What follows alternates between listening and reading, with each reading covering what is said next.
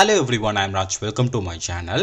Previous video la நம்ம க்ளோரோஃபைட்டா ஓட general கேரக்டர்ஸ்லாம் நம்ம பார்த்தோம். அதுல கடைசியா நான் உங்களுக்கு சொல்லிருந்தேன் இந்த க்ளோரோஃபைட்டா மெம்பர்ஸ்ல ஒரு சிலதை நம்ம வந்து டீடைலா பார்க்கலாம் அப்படின்றத சொல்லிருந்தேன்.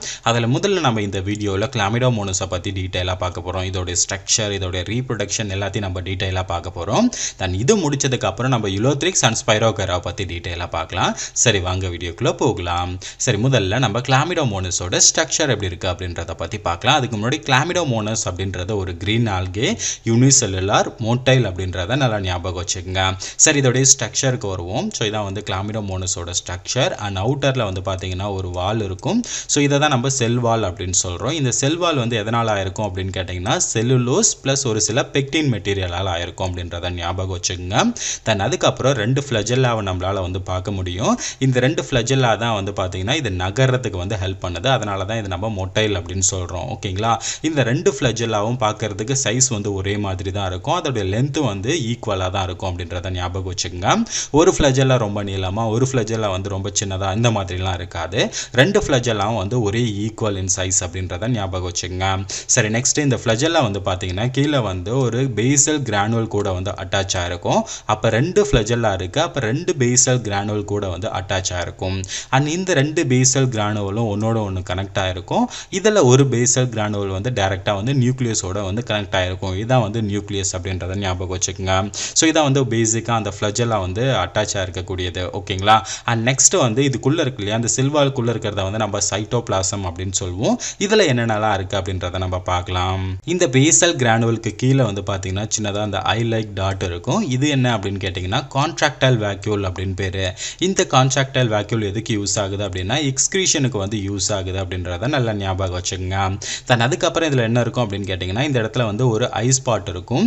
இந்த ஐ ஸ்பாட் எதுக்கு யூஸ் ஆகுது அப்படின்னா இது வந்து ஒரு லைட் சென்சிட்டிவிட்டி, அதாவது லைட் எந்த இடத்துல வந்து அதிகமாக கிடைக்குது அப்படின்றத வந்து சென்ஸ் பண்றதா இதோடைய வேலையே. நல்லா யோசிச்சு பாருங்க, இது வந்து தண்ணியில வாழ்ந்துட்டு இருக்கு. தண்ணியில வந்து எல்லா இடத்துலயும் வந்து சமமான லைட் கிடைக்கும் அப்படின்லாம் கிடையாது. இதுக்கு எதுக்கு லைட் தேவை அப்படின்னா போட்டோசிந்தசிஸ் பண்றதுக்கு கண்டிப்பா லைட் தேவை. அந்த லைட் எந்த இடத்துல அதிகமாக கிடைக்கும், எந்த இடத்துல வந்து கரெக்டா கிடைக்கும் அப்படின்றத சென்ஸ் பண்றது இந்த ஐ ஸ்பாட் அப்படின்றத ஞாபகம் வச்சுக்கோங்க. நெக்ஸ்ட் இந்த சைட்டோபிளாசத்துல பார்த்தோம் அப்படின்னா பெருசா வந்து ஒரு கப் மாதிரியான ஸ்ட்ரக்சர்ல இருக்கும் கிரீன் கலர்ல. இது நம்ம குளோரோபிளாஸ்ட் அப்படின்னு சொல்லுவோம். இந்த குளோரோபிளாஸ்ட் வந்து பாத்தீங்கன்னா கப் மாதிரியான ஸ்ட்ரக்சர்ல தான் இருக்கும். பொதுவா சைட்டோபிளாசத்துல ரொம்ப அதிகப்படியான இடத்தை வந்து ஆக்குபை பண்ணிருக்கிறது இந்த குளோரோபிளாஸ்ட் தான். அண்ட் நெக்ஸ்ட் இந்த குளோரோபிளாஸ்ட்ல உள்ள பாத்தீங்க அப்படின்னா ஒரு ஃப்ளவர் மாதிரியான ஒரு ஸ்ட்ரக்சர் இருக்கும். இதுக்கு பேர் வந்து பைரினாய்டு அப்படின்னு பேரு. ஓகேங்களா? இந்த ஃப்ளவர் மாதிரி ஸ்ட்ரக்சர் இருக்கு இல்லையா, உள்ள எல்லோ கலர்ல இருக்கு இல்லையா, அது வந்து ஒரு புரோட்டீன். அதை சுத்தி வந்து நிறைய ஸ்டார்ச் மாலிகுல்ஸ் இந்த மாதிரி வந்து பாத்தீங்கன்னா அட்டாச் ஆயிருக்கும். சோ இத தான் நம்ம வந்து பைரினாய்டு அப்படின்னு சொல்றோம். இந்த பைரினாய்ட்ஸ் எதுக்கு யூஸ் ஆகுது அப்படின்னா கார்பன் டை ஆக்சைடு ஃபிக்சேஷனுக்கு வந்து இது உபயோகமா இருக்கு. நமக்கு நல்லாவே தெரியும் போட்டோசிந்தசிஸ் பண்றப்ப என்னென்ன தேவை, carbon di oxide plus water and light, இது மூணுத்தை வச்சு தான் வந்து போட்டோசிந்தசிஸ் பண்ணோம். அப்ப அந்த கார்பன் டை ஆக்சைடை வந்து ஃபிக்ஸ் பண்றது வந்து இந்த ஃப்ளவர் மாதிரி ஸ்ட்ரக்சர்ல இருக்கக்கூடிய பைரினாய்டு தான் வந்து ஃபிக்ஸ் பண்ணும் அப்படின்றத ஞாபகம் வச்சுங்க. இது கார்பன் டை ஆக்சைடை வந்து ஃபிக்ஸ் பண்ணுச்சு அப்படின்னா இந்த இடத்துல குளோரோபிளாஸ்ட் இருக்கு. எப்பவுமே வந்து இந்த பைரினாய்டு வந்து குளோரோபிளாஸ்ட்ல மட்டும்தான் எம்பட் ஆயிருக்கும் அப்படின்றத ஞாபகம் வச்சுங்க. பொதிந்து காணப்படும் அப்படின்றத ஞாபகம் வச்சுங்க. மற்ற இடத்தெல்லாம் வந்து இந்த பைரினாய்டு இருக்காது. குளோரோபிளாஸ்டுக்குள்ள மட்டும்தான் இந்த பைரினாய்டு இருக்கும். இந்த பைரினாய்டு வந்து கார்பன் டை ஆக்சைடை வந்து ஃபிக்ஸ் பண்ணும். தன் அதுக்கப்புறம் வாட்டர் பிளஸ் லைட்டை யூஸ் பண்ணி இது வந்து போட்டோசிந்தசிஸ் பண்ண ஆரம்பிக்கும். ஸோ அதுக்கு தான் வந்து இந்த பைரினாய்டு வந்து யூஸ் ஆகுது. ஓகேங்களா? தென் அதுக்கப்புறம் வந்து பாத்தீங்கன்னா இந்த இடத்துல வந்து ஒரு பெரிய நியூக்ளியஸை வந்து நம்மளால பார்க்க முடியும். ஸோ இதான் வந்து Chlamydomonasோட ஒரு பேசிக் ஸ்ட்ரக்சர். அண்ட் இது வந்து ஒரு யூகரியாட்டிக் ஆர்கானிசம் அப்படின்றது நல்லா தெரியும். ஸோ அதனால யூகரியாட்டிக் செல்லில் வேற என்னென்ன விஷயங்கள்லாம் இருக்கோ அது எல்லாமே இருக்கும். லைக் மைட்டோகாண்ட்ரியா, கோல்கை காம்ப்ளெக்ஸ், இந்த மாதிரி எல்லாமே வந்து பார்த்தீங்கன்னா இந்த செல்லுலையும் இருக்கும். அதை ஒவ்வொன்றத்தை பற்றி நம்ம டீட்டெயிலாக பார்க்க வேண்டாம். ஜஸ்ட் நீங்கள் ஞாபகம் வச்சுக்கோங்க, யூகரியாட்டிக் செல் அப்படின்னு சொல்லிட்டேன். அதில் என்னென்ன செல் ஆர்கனல்ஸ் இருக்கும் அப்படின்றதெல்லாம் உங்களுக்கு நல்லா தெரியும். இந்த Chlamydomonasல வந்து மெயினாக என்னென்ன விஷயங்கள் இருக்குது அப்படின்றத மட்டும் தான் நான் உங்களுக்கு சொல்லியிருக்கேன். ஓகேங்களா? இதான் வந்து பேசிக்காக ஒரு Chlamydomonasோட ஸ்ட்ரக்சர். சரி நெக்ஸ்ட் வந்து பார்த்தீங்கன்னா இதோடைய ரீப்ரொடக்ஷன் பற்றி நம்ம டீட்டெயிலாக பார்க்கலாம். Chlamydomonas எடுத்துக்கிட்டோம் அப்படின்னா ரெண்டு வகையான ரீப்ரொடக்ஷன் இருக்கு. ஒன்று asexual reproduction, இன்னொன்று வந்து sexual reproduction. முதல்ல நம்ம asexual reproduction பத்தி பார்க்கலாம். இந்த asexual reproduction வந்து ரெண்டு கண்டிஷன்ல நடக்கலாம். ஒன்று ஃபேவரபிளான கண்டிஷன்ல நடக்கலாம், இல்லைன்னா அன்ஃபேவரபிளான கண்டிஷன்ல நடக்கலாம். சரி, ஃபேவரபிள் கண்டிஷன்னா என்ன அப்படின்னு கேட்டீங்கன்னா அந்த Chlamydomonas வாழ்றதுக்கு தேவையான தகுதி எல்லாமே வந்து கரெக்டாக இருந்தது அப்படின்னா அதுதான் நம்ம ஃபேவரபிளான கண்டிஷன் அப்படின்னு சொல்லுவோம். அன்ஃபேவரபிள் கண்டிஷன் அப்படின்றது ஸோ அது வாழ்றதுக்கு ஏதாவது ஒரு சில தடைகள் சூழ்நிலைகள் இருந்தது அப்படின்னா அதை தான் நம்ம அன்ஃபேவரபிள் கண்டிஷன் அப்படின்னு சொல்லுவோம். இப்போ எக்ஸாம்பிள் அது தண்ணியில் தான் வாழ்ந்துட்டு இருக்கு, அந்த தண்ணியோட டெம்பரேச்சர் வந்து அதிகமாகுது, இல்லைன்னா அந்த தண்ணியில் வந்து பார்த்தீங்கன்னா வேற ஏதாவது ஒரு கான்சென்ட்ரேட்டோ ஒரு அசிட்டிக் கான்சென்ட்ரேஷனோ இல்லை வேற ஏதாவது ஒரு கான்சென்ட்ரேஷன் வந்து அதிகமாகுது. ஸோ அது வந்து கரெக்டாக வந்து வாழ்றதுக்கான ஒரு சூழ்நிலை வந்து அந்த தண்ணியில் இல்லை. ஸோ இந்த மாதிரியான கண்டிஷனை தான் நம்ம அன்ஃபேவரபிள் கண்டிஷன் அப்படின்னு சொல்லுவோம். ஸோ இந்த மாதிரி அன்ஃபேவரபிளான கண்டிஷன்லையும் ஏசெக்சுவல் ரீப்ரொடக்ஷன் நடக்குது, ஃபேவரபிளான கண்டிஷன்லையும் ஏசெக்சுவல் ரீப்ரொடக்ஷன் நடக்குது. சரி, முதல்ல நம்ம ஃபேவரபிளான கண்டிஷனில் எப்படி ஏசெக்சுவல் ரீப்ரொடக்ஷன் நடக்குது அப்படின்னு பார்க்கலாம். அதில் வந்து பார்த்தீங்கன்னா ஜூஸ்போர்ஸ் மூலமாக தான் வந்து ஏசெக்சுவல் ரீப்ரொடக்ஷன் நடக்குது. சரி, முதல்ல ஜூஸ்போர்ஸ் எப்படி ஃபார்ம் ஆகுது, ஸோ அதில் இருந்து எப்படி வந்து புதுசாக ஒரு கிளாமிடோமோனஸ் வருது அப்படின்றத நம்ம பார்க்கலாம். முக்கியமாக நீங்கள் தெரிஞ்சுக்க வேண்டியது ஜூஸ்போர்ஸ் அப்படின்றது ஃபேவரபிளான கண்டிஷனில் மட்டும்தான் வந்து ஃபார்ம் ஆகும் அப்படின்றத ஞாபகம் வச்சுங்க.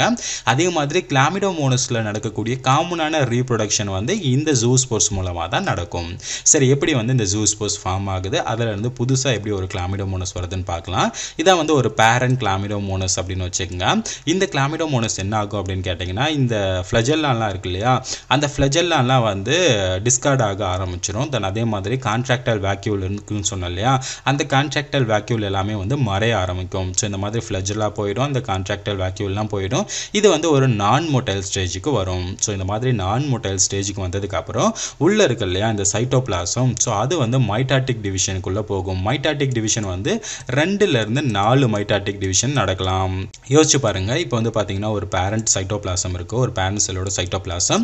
இது ஒரு மைட்டாட்டிக் டிவிஷன் போச்சு அப்படின்னா 2ஆ பிரியும், கரெக்டுங்களா? 2 மைட்டாட்டிக் டிவிஷன் போச்சு அப்படின்னா இந்த 2 அப்படின்றது 4ஆ பிரியும். இதுவே வந்து பார்த்தீங்கன்னா அகெயின் ஒரு மைட்டாட்டிக் டிவிஷன், 3வது மைட்டாட்டிக் டிவிஷன் போச்சு அப்படின்னா 4 அப்படின்றது 8ஆ பிரியும். ஓகேங்களா? தென் அகெயின் ஒரு மைட்டாட்டிக் டிவிஷன் போச்சு அப்படின்றதா 8 அப்படின்றது 16ஆ வந்து முடியும். ஸோ இந்த மாதிரி ஒரு பேரண்ட் செல்லிலேருந்து வந்து பார்த்தீங்கன்னா ஜூஸ்போர்ஸ் வந்து 4 வரலாம், அப்படி இல்லைனா 8 வரலாம், இல்லைனா 16 வரலாம் அப்படின்றத ஞாபகம் வச்சுங்க. 2லேருந்து 4 மைட்டாட்டிக் டிவிஷன் வரைக்கும் நடக்கலாம். சப்போஸ் இந்த கிளாமிடோமோனஸில் வந்து 2 மைட்டாட்டிக் டிவிஷன் நடக்குதுன்னு வச்சுக்கலாம். ஸோ இந்த இடத்துல ஒரு மைட்டாட்டிக் டிவிஷன் அண்ட் இந்த இடத்துல ஒரு மைட்டாட்டிக் டிவிஷன். ஸோ அப்போது இந்த சைட்டோபிளாசம் வந்து பார்த்தீங்கன்னா 4ஆக வந்து பிரிஞ்சிருக்கு. ஸோ இந்த 4மே வந்து ஜூஸ்போர்ஸாக வந்து ஃபார்ம் ஆக ஆரம்பிக்கும். இந்த ஜூஸ்போர்ஸை வந்து நம்ம ஸ்வாம் ஸ்போர்ஸ் அப்படின்னு கூட சொல்லலாம். ஜூஸ்போர்ஸ்னாலும் ஸ்வாம் ஸ்போர்ஸ்னாலும் 2 ஒன்று அப்படின்றத ஞாபகம் வச்சுங்க. அண்ட் இந்த ஜூஸ்போர்ஸ் என்ன பண்ணும் அப்படின்னு கேட்டிங்கன்னா, இந்த பேரண்ட் செல்வால் வந்து ரப்சர் பண்ணிக்கிட்டு வெளியே வர ஆரம்பிக்கும். ஸோ இதான் வந்து ஜூஸ்போர்ஸோட ஸ்ட்ரக்சர். பார்க்கறதுக்கு வந்து பார்த்தீங்கன்னா பேரண்ட் மாதிரி தான் இருக்கும், 2 ஃப்ளஜெல்லாக இருக்கும், லைட்டாக வந்து டைனி ஸ்ட்ரக்சர் அப்படின்றத ஞாபகம் வச்சுங்க. ஸோ ஃபர்தராக இந்த ஜூஸ்போர்ஸ் என்ன நடக்கும் அப்படின்னு கேட்டிங்கன்னா நியூ கிளாமிடோமோனஸாக வந்து டெவலப் ஆக ஆரம்பிச்சிடும். ஸோ இப்படி தான் வந்து பார்த்தீங்கன்னா ஜூஸ்போர்ஸ் மூலமாக வந்து ரீப்ரொடக்ஷன் நடக்குது அப்படின்றத ஞாபகம் வச்சுங்க. நீங்கள் ரொம்ப சிம்பிளாக தெரிஞ்சுக்க வேண்டிய விஷயம் என்ன அப்படின்னு கேட்டிங்கன்னா, இது எப்போவுமே ஃபேவரபிளான கண்டிஷனில் மட்டும்தான் நடக்கும். பேரண்ட் வந்து பார்த்தீங்கன்னா ஃபஸ்ட்டு வந்து நான் மோட்டைல் ஸ்டேஜுக்கு போகும், தென் அதுக்கப்புறம் மைட்டாட்டிக் டிவிஷன் நடக்கும். மைட்டாட்டிக் டிவிஷன் 2லேருந்து 4 வரைக்கும் நடக்கலாம். ஸோ அதனால் வந்து பார்த்தீங்கன்னா 4லேருந்து 8 ஜூஸ்போர்ஸ் வரைக்கும் ஃபார்ம் ஆகலாம். ஸோ இந்த மாதிரி நடந்தது அப்படின்னா ஜூஸ்போர்ஸ் வந்து ஃபார்ம் ஆகும். ஸோ இது பேரண்ட் செல்லை விட்டு ரப்சர் ஆகிட்டு வெளியே வரும். இந்த ஜூஸ்போர்ஸ் வந்து ஃபர்தராக வந்து ஒரு நியூ கிளாமிடோமோனஸாக வந்து ஃபார்ம் ஆக ஆரம்பிக்கும். ஸோ இவ்வளோ தான் வந்து பார்த்தீங்கன்னா ஏசெக்சுவல் ரீப்ரொடக்ஷன் ஃபேவரபிளான கண்டிஷனில் வந்து நடக்கிறது. ஸோ இது உங்களுக்கு புரிஞ்சிருக்கும் அப்படின்னு நினைக்கிறேன். அண்ட் இதில் உங்களுக்கு வேறு ஏதாவது சந்தேகங்கள் இருந்தது அப்படின்னா மறக்காமல் கமெண்ட்டில் சொல்லுங்கள். நம்ம அடுத்த வீடியோவில் வந்து அன்ஃபேவரபிள் கண்டிஷனில் எப்படி ஏசெக்சுவல் ரீப்ரொடக்ஷன் நடக்குது அண்ட் செக்ஷுவல் ரீப்ரொடக்ஷன் எப்படி நடக்குது அப்படின்றத நம்ம டீட்டெயிலாக பார்க்கலாம். அண்ட் இந்த வீடியோ உங்களுக்கு ஒரு உபயோகமான வீடியோவாக இருந்திருக்கும் அப்படின்னு நினைக்கிறேன். அண்ட் இந்த வீடியோ பிடிச்சிருந்தது அப்படின்னா மறக்காமல் நம்ம சேனலை சப்ஸ்கிரைப் பண்ணிக்கோங்க. அண்ட் biology.raju போனீங்க அப்படின்னா ஃப்ரீயாக ஸ்டடி மெட்டீரியல்ஸை டவுன்லோட் பண்ணிக்கலாம். அண்ட் மறக்காமல் இந்த வீடியோவை உங்கள் நண்பர்களுக்கும் ஷேர் பண்ணுங்கள். தேங்க்யூ ஃபார் வாட்சிங்.